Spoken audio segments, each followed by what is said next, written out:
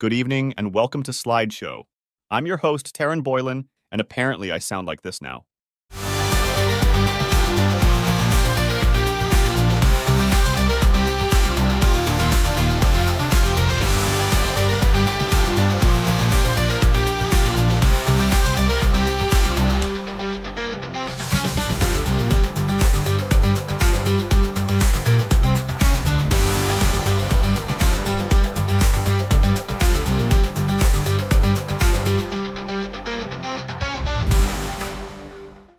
Tonight, we're going to shift gears from our usual AI hijinks. Instead, I'm going to show you no less than 10 guaranteed side hustles to legally make a ridiculous amount of cash using generative AI. And the best part is, you can do this in just a few hours a week with almost no effort on your part. You will not believe the incredible income potential. Sorry, hang on. Yes, is this the weird action figures guy? I guess I am. I kind of wear a lot of hats. Unfortunately, you caught me at a bad time. I'm in the middle of a show right now. A show? What exactly are you showing? Oh, hey, I recognize you. You're the turtleneck guy from that overwrought 1970s music video back in episode 4. If you say so. A reliable source told me you had some very naughty dolls. Subjective playmates, I believe they're called.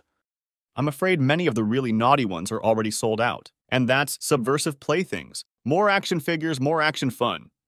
Just how subversive are we talking? Fairly subversive. Impress me. I'm calling on behalf of a client with considerably deep pockets. I was really not planning on doing this until the season finale, but okay. Warning.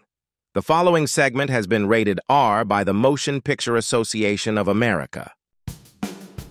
Here are the top 20 naughtiest subversive playthings. Number 20, Daddy Issues Dorothy. Number 19, Whiskey Dick. Number 18, the Silver Beaver. Number 17, Wardrobe Malfunction Lass. Number 16, Naughty Schoolgirl in need of a proper spanking. Number 15, the Human Merkin. Number 14, Tommy the Chronic Masturbator. Number 13, One Seriously Fucked Up Clown. Number 12, Panty Sniffer 5000. Number 11, Freakishly Short Refractory Period Teen.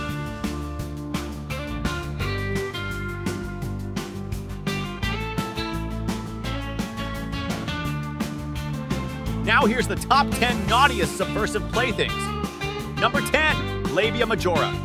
Number 9, Lord Fuck-a-Duck. Number 8, Your Super Secret Special Lady. Number 7, Harry Taint. Number 6, The Amazing Pussy Lady. Number 5, The Angry Clitoris. Number 4, Keep Fucking That Chicken Man.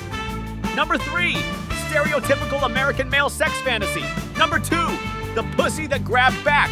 And the number 1 naughtiest subversive plaything is Namaste, motherfucker!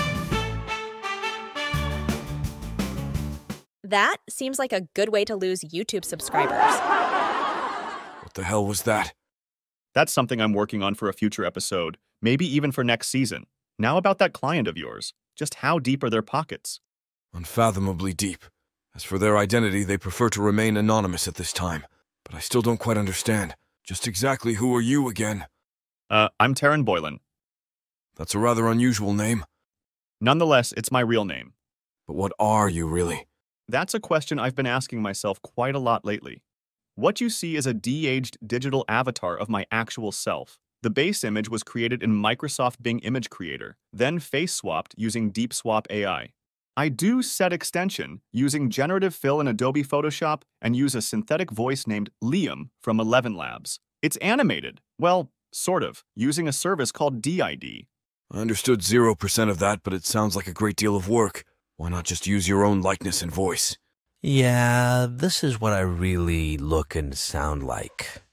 You're better off with the other guy. You can't tell right now, but I'm shuddering. And we're on a show right now? I'm struggling to understand that part. In 7 episodes, I guess I've never explained it fully.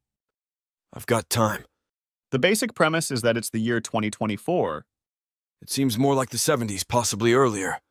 Trust me, in the main timeline, it's the summer of 2024. These are the early days of generative AI, and it's both an exciting and a terrifying time for creative artists. I've heard rumors to that effect. So I'm trying to play around with various AI tools while still producing something fun and entertaining. Entertaining may be stretching it a bit, but I'm starting to grasp the concept. It sounds like experimentation is a major part of what you're doing. Absolutely.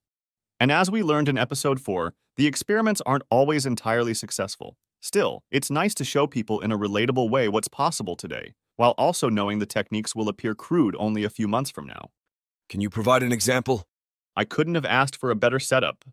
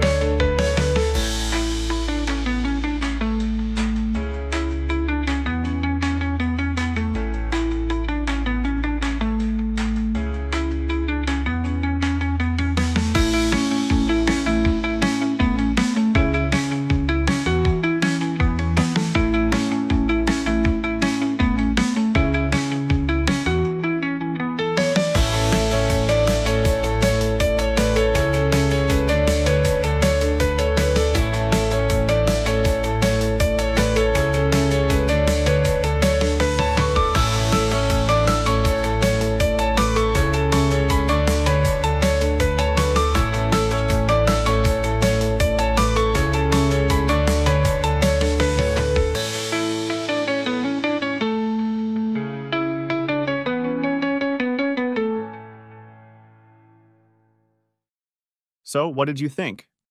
I think it's incredibly self-indulgent, but I thank you for your time. I'll talk with my client and get back to you. Sounds good. And speaking of self-indulgent, want to see pictures of my dog? You say that like I have a choice.